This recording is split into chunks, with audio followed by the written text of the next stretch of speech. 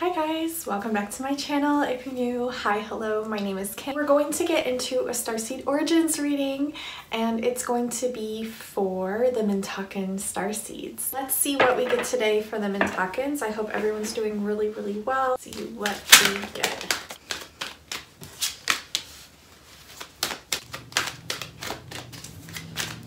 Hearing cultivating ideas.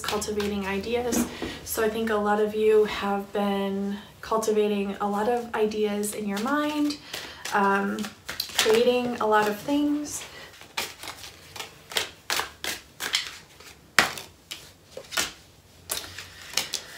Okay. Mintakans. Bottom of the deck was spirituality, so they want you to focus on your spirituality, and we have health in the reverse upon splitting the decks, so focus on your health.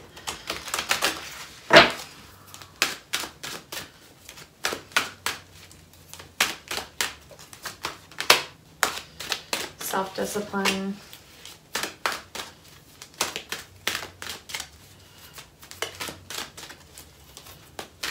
I do have my water sitting here with my aquamarine crystal in it from the manifestation course. You guys need to check that out. It's amazing. I promise you there are amazing techniques on there. If you're Mintakan, if you're Lemurian, if you're a water sign, and even if you're not, you'll still hugely benefit from that. There's techniques on there working with the conduit of water, the element of water that you've never heard of before, that you've never probably ever heard of or thought to do, and they were actually channeled to me through my Arcturian guide and through my Lemurian crystals. And lots of remembering how to work with energies, and then using these energies to activate your light body, and then using your light body to help you manifest abundance. It's an amazing course, so I highly recommend it if that's something you're interested in. The link for that will be down below, and if you would like a coupon code off of that, just message me. You can email me or message me on Instagram at @𝐘𝐕𝐄𝐋33, and I would love to help you out with that. Let's see. Messages for the Mintakans. Huh.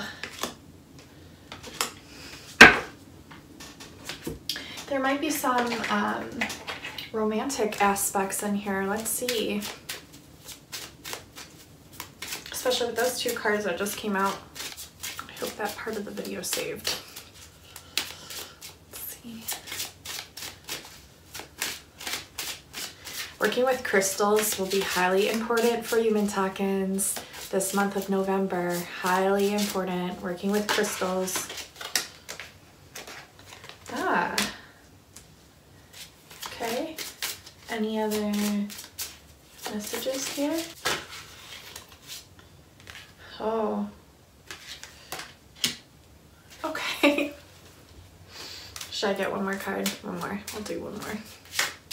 These are the romance angels. They're not the full size. They're like mini ones. I love these guys. They work so good. I'm actually in the process of looking for some more like romance tarot or love oracle cards, so if there's any that you guys totally love and recommend, let me know in the comments below, because I would love to do some more love readings for you guys. It's just fun. It helps you guys out too, so love that.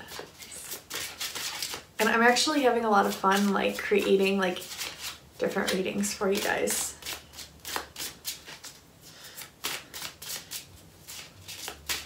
I'm really blossoming out as far as my channel goes. Like there's all kinds of different things that I'm experimenting with and trying out, and just seeing how I like doing them and seeing how you guys like. So we have a love portion. I think we'll wait till the end for that. That'll keep you guys excited, huh? I gotta keep you guys excited. Okay, so Mintakans. Wow, it's like this overwhelming amount of masculine energy. This masculine energy, like within yourself, and it's asking you to be flexible when it comes to your energies, because I'm just feeling this overwhelming like masculine energy. And it's so funny how this presents itself within the female sex, like within the the feminine aspects. Like, it's just weird. It's weird how the masculinity expresses itself through the woman. And as a woman who carries like a very high like masculine part within me, like I like the way that I go about doing things is very like aggressive sometimes. It's very like masculine, especially when it comes to like things that I want. I'm very like, I don't know, like masculine about it. It's weird. It's like I'm a Pisces sun and moon, I'm a Sagittarius rising, and it's like when it comes to something that I'm passionate about or something that I want, my Sagittarius like fire energy just takes over and I just kind of go like crazy. I don't know. It's weird how like that masculine part of me just like kicks in and totally overrides everything Piscean about me. So yeah, just, I don't know, you Mintakans, you might just be either dealing with an overpowering masculine counterpart, or you yourself, I feel like you yourself might have balancing out to do when it comes to your divine masculine energies within inside of you. And yes, you can be a woman and still have these, of course, because I just told you my story. So yeah, I'm really tired, guys. I didn't get much sleep last night. So I didn't get much sleep last night. I don't know if it's the full moon or I don't know. I was kind of going kind of crazy with all my editing and everything and wanting to get everything done, and I kind of stayed up and did that, and then my daughter woke up really early this morning. You guys don't care about this. Why am I saying this in the video? Probably editing this out. Okay. So lack of sleep might be something that's prominent for you guys right now. I've noticed with a lot of my friends that have been messaging me, they've all been experiencing different ascension symptoms, different things. And I know insomnia has been a huge one. Anxiety has been a huge one. Purging, meaning like crying, like bawling your eyes out. Old wounds coming to the surface that you thought had healed. Those are resurfacing. Or you may have gone through this already. Or you may be going through it now, or going through it in November, but hopefully you're not. Hopefully you're over with the hump of it by now, because I know I had a fun purging experience during the whole full moon and everything, and there's just a lot that we're learning how to integrate, and a lot that we're, I think, healing from the past, because it's weird. It's like I thought these things were healed, but they're not. There's always more work to be done, right? So you guys might be experiencing the same thing, and that's normal, and it's okay, and I'm right there with you. So we have the never-ending story. Yeah, it's like this feeling of never-endingness. And I feel like this year in and of itself is kind of like that with those energies, but I feel like we're going more into we're going to be heading more into fair energies, to be fair, balancing out the scales. So I do see like this overpowering masculine energy, and this might be like the energy that I'm picking up from the system as well. Not just the collective, but the system. And if you know anything about the system, you know it's very overpowering when it comes to masculine energies. So, but I do feel like there is luck and there is miracles to be had, and the balancing out of the scales will be happening. Yeah, so remain flexible when it comes to your divine masculine energies. That's like a huge message there. And then we also have the Poised card in the reverse, and this is right underneath the never-ending story. And I think what this is like your mind is your worst enemy. And this is a message that I've been getting a lot recently, and not just for me, but for friends and for the collective. Your mind is sometimes your worst enemy.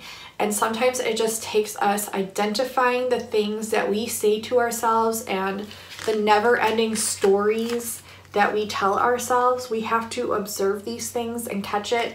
It really helps starseeds to write them down, as much as you probably don't want to because you understand the power of manifestation, but you can write them down and then counteract them and write the positive notions on another page. So that way you're like counteracting them right there, but it helps you identify them, right? Because if you don't, then you just, how do you stop it, right? It's just going to keep that pattern, that never-ending story that you keep telling yourself, and it's not even a truthful story. So it's asking you to rise up and identify these things, and then be confident in yourself, be happy in yourself, and start fixing these things, and they will be fixed. You just need to identify them first. You have the Star card under To Be Fair. So, what am I getting here? I keep getting Sirian and Arcturian influences throughout this reading. Before I even got into this reading, I kept like feeling, and not just because my guide is Arcturian, but I was getting like Arcturian influence feelings, Sirian influence feelings. So I feel like they're kind of helping us fill back up our cup this month of November for the Mintakans. So if you notice blue flashes, or you just feel like these almost like foreign presences around you, if you're not used to channeling the Arcturians or the Sirians, it's probably them. But they're here to assist you, they're here to help you, and they're helping you rebalance your energies. And you'll notice this throughout the month. You'll be catching things, and you'll be then like, oh wait, I feel balanced. Okay. Oh, I understand. Okay, I've been doing this pattern, and now I know what I need to correct, and I've started correcting it, and oh, I'm starting to feel better. It's kind of like filtering off these like crazy, out of balance, chaotic energies for you guys. So yeah, they also want you to understand, like, dang, you're the star and you're the guru. You're the star and you're the guru, right? But this is you. This is how you treat yourself. You may want to rethink things that happen to you as a way of the stories that you create in your mind are being handed to you, reflected to you in your outer reality. So that's why I feel like this subconscious patterning, it's been coming up a lot for me and for a lot of my friends and a lot of people. Like, it's not just, you know, I'm not just like pulling this out of my butt. Like, this is what's happening. A lot of people are doing this. A lot of people are doing this where they're just being their own worst enemy and really keeping themselves from moving forward, holding themselves back, beating themselves up, not noticing the subconscious patterns and the subconscious thoughts that they think that's creating that. Like, they're self-confirming everything that they're feeling. And then you start believing it's outside of you. But really, it's like the thoughts that you think and the patterns. So we're gonna, Mintakans, we're gonna start working with our subconscious mind in the month of November. You're gonna start identifying things, observing things, and really catching it before it gets too far. And so it doesn't keep repeating itself. Otherwise, it's just going to keep being that never-ending story, and you don't want that. So you need to have, this is a change. Yeah, we have 55 with the 4 and the 1 is 5, and then 5 here. We have change and we have self-discipline. So there's a change of self-discipline coming in, but there's also a huge change for the Mintakans of intuition. A huge change of intuition. This is master number 22, which honestly, whenever I see this number, I always think of what a friend told me in the past about ship communication. So I really feel like a lot of Mintakan ships, Arcturian ships, Sirian ships, and the beings that are associated. So the Mintakan beings, the Sirian beings, and the Arcturian beings making contact, helping you grow and strengthen your intuition, helping you get in touch with yourself to enhance your intuition. And this is also for creativity. We have a lot of orange here, a lot of red, so like root chakra, sacral chakra, and third eye and throat. So it's, you know, it's a lot of expressing yourself through creativity, voicing yourself through creativity, grounding your creative ideas, right? And really putting them forth into action, forth into place. So Yeah, huge changes when it comes to that. So now we're going to get into the romantic part of the reading. So I wasn't planning on doing this for this reading, but this has kind of been coming through for a lot of the Starseed readings. It's really interesting. So upon pulling from my Energy Oracle deck, I got the Thinking Man in the upright and the Appreciation in the reverse. So I feel like either you or this other person are the thinking person, and the other person is feeling underappreciated, or perhaps both are thinking a lot and feeling underappreciated, because we do have appreciation in the reverse. So what I'm getting, like what I'm getting here is this, these energies are out of sync. We have the female, which is the feminine, and the masculine. Energies are out of sync. And it's like you're waiting for that moment to tap in. There's a blockage here with tapping in. And I'm getting this male is thinking a lot about you, but you're feeling really kind of like scorned and undervalued and underappreciated for the Mintakans. So it's interesting. But they actually honestly see you and view you as this like very unique divine crystal, like this very unique divine soul, this very unique divine energy, but you feel so like undervalued, and you feel like you see this person as a very rare soul. So it's so funny because you guys view yourselves as the same, yet you're not able to connect in the sense of energy. Like there's a blockage there. So it's interesting. It's interesting. But you guys do feel the same, I feel, with these two cards. And you both may be feeling the same thing. You both may be overthinking, or you both may be thinking a lot, or you both may be feeling underappreciated, or one or the other. So take that how that resonates. And then it's interesting because we got the new love card, and then we also got the free yourself card. So the new love, a new person has stirred your romantic feelings, okay? And then we also have it's time to take back control of your life. So take these how they resonate. I'm just gonna read what they say. Then we have love yourself first in the reverse. And this says your self-respect makes you more romantically attractive. Okay, so your self-respect makes you more romantically attractive. And then we have release your ex. Release your ex. And this says the time has come to clear your energy. And this is right under free yourself. Okay, so in order for this new love, and I think these energies to meld together, you have to love yourself first. You have to love yourself first, and you have to release this other relationship, this ex or this other person, because it's really time for you to take back control of your life. And I feel like this is just a message. It's a general reading, so this may pertain to some people, it might not, but please take it how it resonates, as these cards did come out for your reading. So that's what I'm getting. I'm getting that someone's thinking a lot, someone feels underappreciated. There's definitely like a new love here, and this person's going to notice you and be more attracted to you when you start respecting yourself more, and vice versa. And also there's someone here that needs to free themselves and take back control of their life, right? Respect themselves. And then there's also release your ex. So release the ex, or release the person that you're with to clear your energy. So I'm going to close the gate there. That completes the reading for the Mintakans. I hope that helped you. This will be for the month of November, and if whenever you want to refer back to this to see if you get other messages, because a lot of the times with these readings you'll receive different messages and different aha moments for each one, since they are considered timeless.